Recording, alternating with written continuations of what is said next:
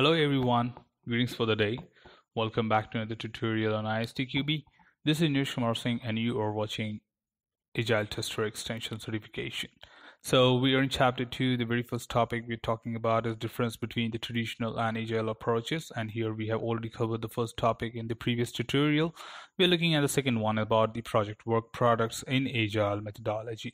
So let's understand more about what exactly the work products we generally have in agile. So generally when you talk about agile development model, we have a manifesto where we say that we prefer to have working software over the comprehensive documentation. So when you talk about agile methodology, we have minimal documentation being prepared. Even if you're preparing any documentation, it's going to be lightweight, where it is going to be always brief, and we generally do not have a heavy documentation being created behind the screens also. So why do we do that? Because we have a good collaboration on the team, and also we have a business representative working closely with the development team. So we have all the clarities what we would need to understand to develop or test that particular software or maybe piece of code. At the same time, we have a quick and frequent response from the client as well, that is customer collaboration. So far we have understood those things, so we understand that putting it all together, we generally do not have to waste our time because we are running on a very short sprint, which is a quick iteration. So of course we do not have enough time to waste on preparation of the documentation. Rather, we believe in giving the working software to the client to understand better about it. Now, just to give you a more detail on the same thing, we still have categories to determine what kind of work products generally can be considered within an agile development model. So we have three different types of work products which you can categorize. One is the business oriented work product, which is from the point of the overall business, like requirement specification, user documentation, and all those things. When you talk about development work product, that is of course the control flow diagrams, algorithms, or certain things like code, which you can use from the development point of view. And even the unit tests. Generally the unit tests here are prepared by the developer, and that's also one of the development work product.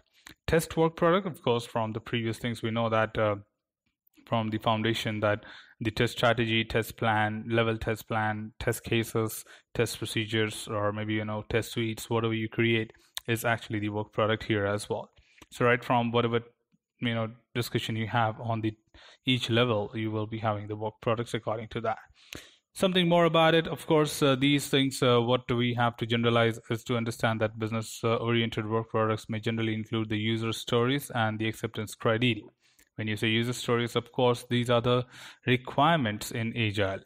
So just like a traditional approach, you have requirements, we call them as specifications or requirements. Here in Agile, we know them as user stories, which are the smallest part of the epic, where epic is something which is collectively put together as one particular project. So epic will be divided into different user stories, where the user stories can be shared with different development team to be progressed on or maybe work on. So an epic will be divided into different user stories, and then user stories will be estimated that how much time would you need to do that, and then each development team takes one user story and starts working on that, and then they break the user stories into smaller tasks, and the task will be divided into iterations. So that's the cycle when you talk about the work products here, and we try to understand that how the user stories will be. In more detail, we have already understood that what is user story creation in previous tutorial. If you wish to know more about it, you can always prefer the previous tutorial in the chapter 1. That how do you write collaborative user story and what is a user story is all about. So generally we take care of the acceptance criteria right from the beginning, and here the automation test will be created for the unit testing by the developers. Generally after they write the code, they prepare the unit test themselves and they run that most probably automated.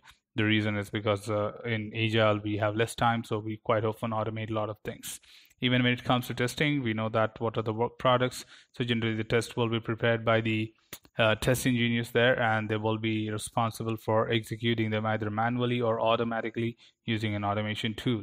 And also not only limited to that, we have many other things like we talk about the risk catalog, checklist, manual tests, defect reports, test result logs, or any such thing, but everything will be a lightweight work product, which we will be generally creating. So when you talk about just the work product, it generally means anything which is created as a part of your process, which can be reused in the life cycle.